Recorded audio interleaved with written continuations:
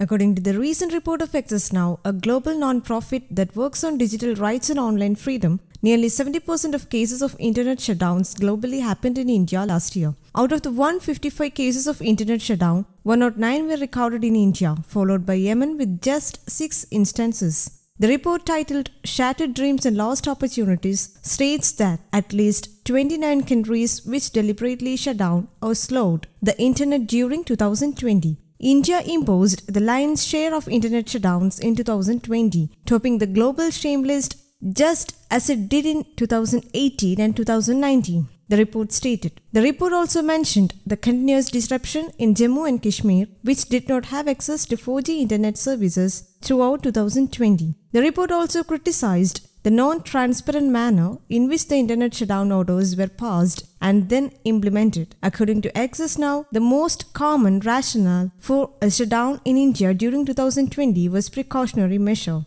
followed by threat to national security to curtail the spread of misinformation. Among others, it said. News Desk Kaumudy, English.